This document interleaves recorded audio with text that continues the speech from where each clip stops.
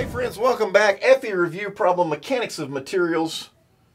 We've got a bracket here that's pinned together with a 1/2 inch diameter pin. The following support is pinned as shown.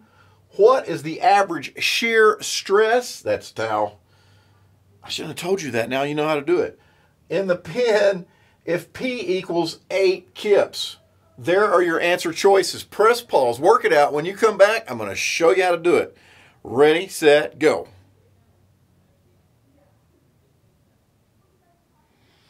All right, are you back? Did you do it?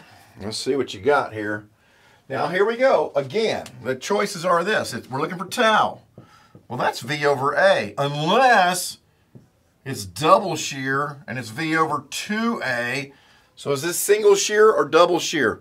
If I start yanking on that, how many times do I have to tear the bolt to get the whole thing to rip apart?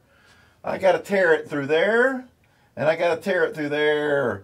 This is a double shear problem. So this one right here, no.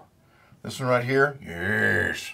Okay, 8 kips divided by 2A, which is going to be what? Pi times R.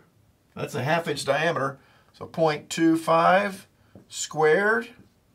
Okay. And that's going to give me an answer in kips over inches squared, KSIs. Okay. So 8 divided by 2, I just put that in my calculator, divided by pi equals, and then divided by 0.25 squared equals 20.37